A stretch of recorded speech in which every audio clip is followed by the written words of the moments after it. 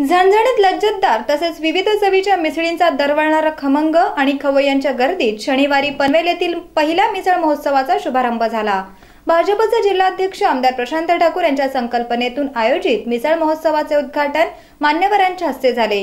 त्यानंतर विविध प्रकारच्या मिसळींचा आस्वाद घेण्यासाठी ग्राहकांची अक्षरशः रीघ लागली होती।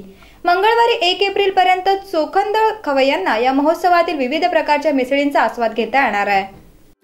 गुजराती शाळेच्या मैदानावर खवय्यांची जत्राच भरले। निमित्त आहे मिसळ महोत्सवाचे। विविध प्रांतातील चविष्ट आणि झणझणीत मिसळींचा आस्वाद, त्याच्या सोबतीला शीतपेयांचा गारवा आणि मुखशुद्धीसाठी पान अशा मेजवानीचा आस्वाद लुटण्यासाठी मिसळ महोत्सवात खवय्यांची मोठ्या संख्येने गर्दी होत आहे। पनवेलमधील या पहिल्या मिसळ महोत्सवाचे उद्घाटन आमदार प्रशांत ठाकूर यांच्या प्रमुख उपस्थितीत ज्येष्ठ कार्यकर्ते नितीन मुनोत यांच्या हस्ते करण्यात आले। यावेळी सभागृह नेते परेश ठाकूर, आरोग्य सभापती डॉक्टर अरुण कुमार भगत, सभापती ॲडव्होकेट मनोज भुजबळ, दर्शना भोईर, नगरसेवक व आयोजक नितीन पाटील, नगरसेविका राज्यश्री वावेकर, माजी नगरसेवक प्रदीप सावंत, युवा कार्यकर्ता अभिषेक पटवर्धन आदी उपस्थित होते।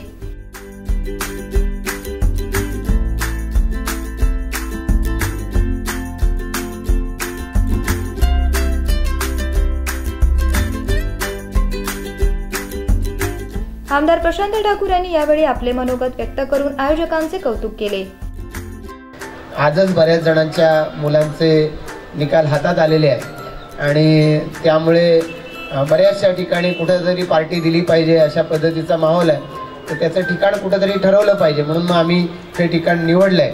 आणि कोणाला असं वाटत असेल की कमी मार्क पडलेत म्हणून खिजवायचा हा कट तर नाही ना, हा मिसळीचा कट आहे, काही खिजवण्याचा किंवा अन्य कशाचाही कट नाही। तर त्यामुळे आपण या कटाचा आस्वाद घ्यावा आणि याच्या माध्यमातून आपण इतरांच्याकडे याची तारीफ करावी।